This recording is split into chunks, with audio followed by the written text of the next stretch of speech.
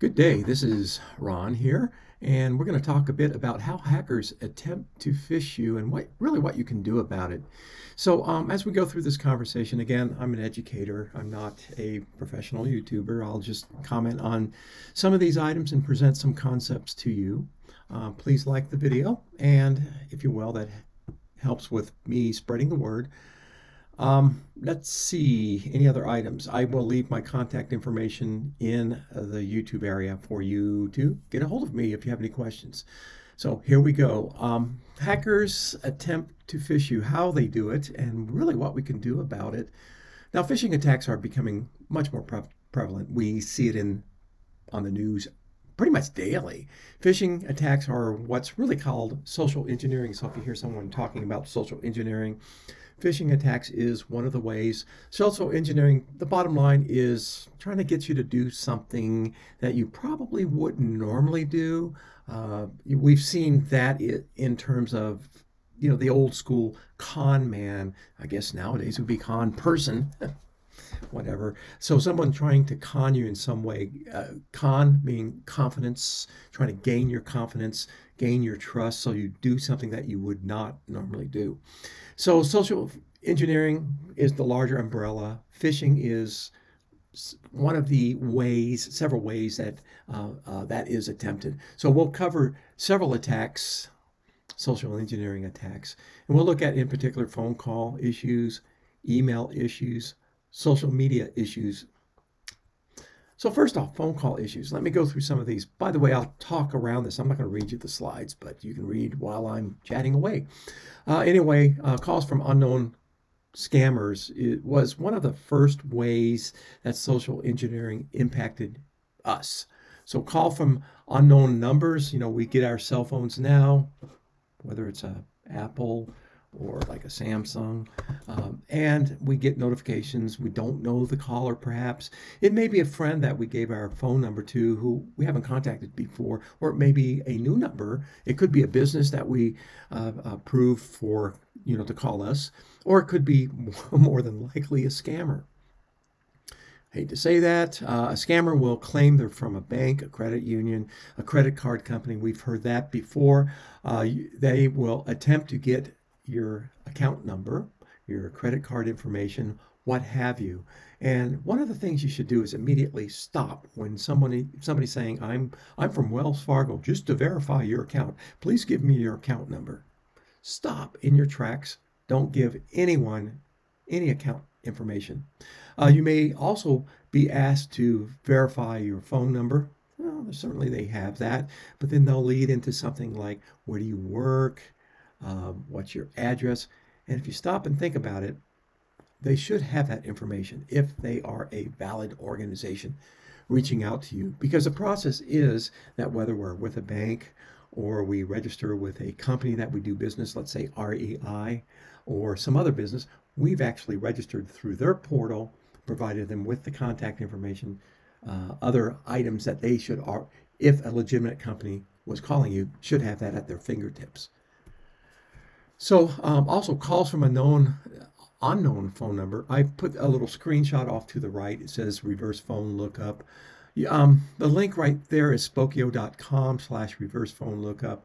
There's other reverse phone lookup websites out there, but this one I trust. You can put in your own phone number, see how it works. They will give you some general information. For example, when I put my phone number in, it'll say, oh, the phone number is from a Verizon customer, and this person lives in Flagstaff, and they'll have other information masked out. And that's really enough for me to know that my phone number is valid, or another phone number is valid, some cursory information. That'll also give you information if the scammer calls you that it's a virtual number, it's from, I don't know, India. So, you can kind of scope that out, that it may be a problem if it's that kind of information shows up. They also, Spokeo will also say, hey, it's 95 cents or a buck or two to receive other information. It's a website that is that gathers information about you and me, and someone can actually pay for it. Oh, see, another email came through. So, but you can still use it as cursory information. Look it up. The service, again, wants you to pay if you can, if that information, if you want to dig in deeper. So email issues, kind of along the same line as phone issues. We don't want to divulge any information. Over to the right-hand side, I have a screenshot of Gmail. Gmail, free service I use. Here's what to look for. Scan to see that the email address is correct. If it's someone you know and they say, hey, this is Bob, we talked, I'm your friend and we work together, whatever. If you've dealt with them before, you certainly have their email address in your email address book. But if they've changed their email, you might text them and say, hey, Bob, I just got an email from you. Is this your new email address? Kind of that due diligence. Or if they're working for a company that you're familiar with, if you work for a company and they send you an email on your private email, if you work for ABC company, that's the example I have here, just make sure it came from at abc.com and not from some other source that they're claiming is from ABC. Let's see, a couple of smaller items. Apologize for this eye chart of a PowerPoint slide. But if the email is not, whoops, let me get back here. I'm not going to cut this out, by the way. I'm just a regular guy. I'm not a YouTuber. So if the email is not personalized and it has things like dear client, dear customer, and the email is from, I don't know, Wells Fargo Bank, allegedly. Wells Fargo has your information. They would have Dear Ron if I banked with Wells Fargo. Or if you bank with, I don't know, Chase Bank, and they would have Dear Ron. And also some things you want to look for in the email that seems to be a little suspicious is grammatical errors, misspellings, some malformed sentences. If you spot that, that may be an indication that someone stuck a generalized note in a translator app and just copied and pasted that. Translator apps are great. I use them all the time when I go traveling, but they do have some kludginess, including sentence fragmentation, even grammar errors, because we know that if we talk about bear, B-E-A-R, is different in context than bear, B-A-R-E, right? So the translators don't often pick that up, so there could be grammatical errors. That's another telltale indication. Does a message convey a sense of urgency? For example, I received an email a month ago. Said you had a new iPhone order and it's going to be $1,400. Click here to verify your purchase. Number one, I never ordered an iPhone. Number two, I wouldn't order an iPhone from Amazon. I use Verizon. I'd probably do that. Number three, I'm not going to click on a link in an email if I've got some suspicions rising. So the immediate attention is, oh, $1,400.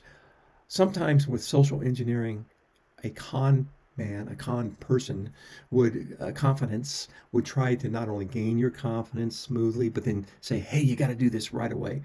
We as people, humans, are often shocked and we want to jump right ahead and do that action quickly to get that off of our plate. That's part of the immediacy that hackers, scammers will try to do. So related to emergencies, they will also try to threaten you. I received an email that said I was part of a class action suit and that I was actually being sued as part of a group of, I don't know, some IT people, I guess.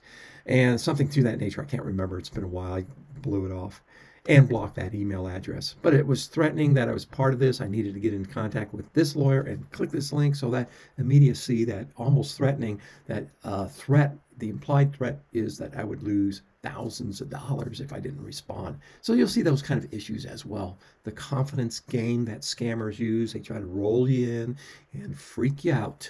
So also, they'll send you documents or attachments and say download and fill this out. .docx, .doc, .pdf.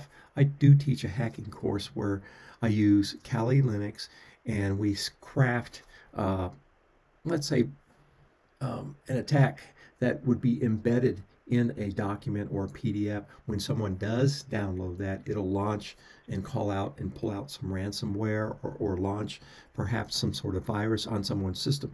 We learn about that in an ethical hacking course, and we do it in an isolated environment so that doesn't get out. However, scammers aren't so friendly. They'll actually attach these documents and say, download this immediately, fill out your new address, and we'll send you, not only will you update your Wells Fargo account, but we'll send you a $500 gift certificate. Wink, wink, nod, nod, right? So don't download attachments from unknown sources. I'm going to talk a bit about attachments in a bit. In addition, email requests, of course, such as social security number, etc. Those type of calling for information. Where do you work? Because then someone could build a better profile if they know where you work, if they have your physical address of not only your work but home environment, maybe your phone number. They have your phone number for your work. All of a sudden, they can build an attack profile for you. So we want to avoid that. And by the way, we'll also look at these. If an email contains a link, certainly I don't click it. If it's from a financial institution, a lot of times I'll get emails probably 3 or 4 times a month from these, quote, different financial services, many of which I don't subscribe to, some which I do. And I'll look, it'll have it at Gmail account. So Wells Fargo doesn't send stuff at Gmail. Neither does Chase Bank, neither does, you name the bank. They'll have their own institutional email address. Again, you can look at, here's a list of 10 email sites. There's a lot of free email sites that we all can use for our benefit, but scammers do use them because they're cheap, they're free, right? So they'll less cost, most value, if you will, for a scammer, if you will. So free email is a good thing for us, but for a scammer who's mimicking an organization will not use a free email service. They can't get all the cybersecurity hooks into that they want to, and it's kind of an open cesspool, if you will. So be careful with that. I do want to mention a couple of items on social media because we're all into the social media area. Right now, social media is a great venue to stay connected for friends, family on many platforms, and professional colleagues. We do use things like Facebook, but we also use things like Twitter, LinkedIn for professional. So be wary of any social media link requests from people that you don't know, because either they're trying to get more information by having you listed as a friend or a colleague. That may be their intention, or they might be trying to market more ebooks and courses to you. I don't know. I don't particularly like loading up the boat on Facebook or LinkedIn because I get too many offers, as you probably do as well. Or B, people that have one or very few friends that you don't know. That may be part of a bot.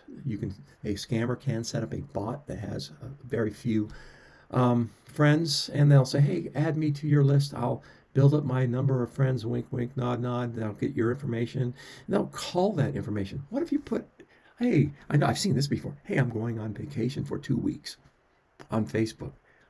Number one, I think that's a kind of a dumb idea. You don't want to share your whereabouts, but somebody could also, number two, see that you are in Spain for 2 weeks because you're posting photos and videos of your lunch. So you want to be real careful with that. Other social media requests, LinkedIn, from people, I mentioned this, LinkedIn, from I don't want people selling me stuff that I don't really care about. Facebook, Facebook Marketplace, as of late, seems to be kind of a cesspool. The environment is rich with scammers. Initially, I thought it was a great thing, but now scammers are doing adverse things. I'll mention one that I've run into on a few times in just a second. And this is kind of how I've been scammed. All is not perfect in my cyber world, so I personally have to keep up with this. I've had years in cybersecurity, and I do things when I'm sleepy, when I'm hungry, and scammers will look for those time periods if a lot of scamming goes on during the weekend hours, or even during the Friday when people are eager to leave. They'll get an email from allegedly HR, update your profile before the paychecks come out. They click on it, it's 4 p.m., they want to get out of there 5 p.m. Next thing you know, they're owned. Over the weekend, you don't have a full complement of staff for an organization or for an individual. You may be busy having fun, going shopping. It may not be as attended. So here's a couple of items. Early on, I clicked on a link. It was about 10 years ago, maybe 12 years ago. My system locked up with ransomware. Fortunately, I had my files backed up. I may have lost a document or two, but I had my backup in place. It was early on in the ransomware year, so sophistication wasn't as great as now. So it was easy to just reimage, reload, and be up and running. It took me a couple of hours, but nowadays ransomware can be a lot more nefarious, a lot more difficult to get off your system. So do items like always back up your data, keep good security, and we'll talk about that in a bit. Facebook Marketplace. A scammer for me wanted to pay immediately. That immediacy. I want to pay for that item. It was like a rising desk thing I was trying to sell for 75 bucks. They're usually about 120 or so. So he was urgent. Ron, I'm going out of town. I want to pay for it now, and I'll pick it up in 2 weeks. I thought, why doesn't he just tell me to put it on hold? So he texts me, basically, he texts me and says, I want to go ahead and pay for it. I'm sending you a code. And on the other side, another message showed up. It was Google. It says, here's your code. And also in the body, it says, do not share this code. So I'm thinking, what does this guy think I'm a buffoon? He's basically attempting to reset my Google account, right? I know some people may have fallen for this. So what the motive is to get me to look at that Google reset, give him the number in the other text message. And at that point, he could lock up and change my account, and I would be locked out of Google. And I keep a lot of stuff. I use Gmail. So I would be kind of hosed. I do back up everything, but still, it would be concerning for me, let me put it that way. So that would be how I've been scammed. Some cautionary notes for you. The bottom line is always, always, always be cautious. There are times in our day that we get tired, we get frustrated, we get a little bit angry. Other times we're real centered. But when we're frustrated, angry, tired, those are the times when we may have a tendency to just say, okay, I'm going to click on this, get this thing done. I'm going to move on. I'm going to go and meet my friend and have a beverage at the bar. So when we're tired and hungry, make sure that's a red flag for you to kind of slow down, take a breath. If you're getting a phone call, getting email, look at it carefully. Also consider some sort of cybersecurity. I put hacking insurance, cybersecurity insurance. It's usually offered by good companies like Farmers, State Farm, Allstate, as an add-on to either a renter's policy or a homeowner's policy. It may help you on the financial aspect, especially if you get owned, especially if your identity gets stolen. It may not cover everything, but look at your policy. It'll probably cover a lot to get you moving forward on that. In addition, always apply software updates for your operating system, for your PC, for your Mac, for your cell phone, because most updates nowadays, I think the estimate that I saw was about 80 to 85% of updates have to do with security updates. So you want to keep on top of that so no one wiggles through with known compromises. Apply also updates to software known from your vendors. I use, as an example, Adobe. I also use some Oracle products. So I'll constantly update those because those, again, are typically patches to prevent some sort of malware getting through. Always have good virus protection. I want to emphasize this. Please spend some money on it. Don't be I used to try to get the free stuff. And if you look on the web, do a Google search, some of the free stuff actually has malware embedded in it. So free is not always free. Free can contain tracking software and other nefarious type of items. Go with a known company. Buy Trend Micro, buy Symantec, there's other companies out there, I got a whole list anyway that you can find that are very valuable, very viable. It will cost you 20, 30, 50 bucks a year, but you'll have that and you can always update that. It's good endpoint protection. A lot of that software, I do use Trend Micro and I have Symantec on my other system. So a lot of that software will also do email scanning. So it'll scan your email as well. So get that. avoid the free stuff, because free is what you get is free, and you get a lot of free stuff with it, like tracking software and potentially viruses. So that's kind of a summary. I do go over a lot of these items in a lot more detail in with a CEH course that I'm developing, but this is for general consumption, general awareness, and I hope you've enjoyed it. What we have covered, just as a recap, are the phone call issues, the email issues, social media issues, and this is not a comprehensive list. This is just an educational piece, tidbit for you, and I hope you've enjoyed it. So thank you very much. Give me a thumbs up. Let me know of any other content you'd like me to create and share with you. Be glad to do it, and have a good day. Talk to you soon.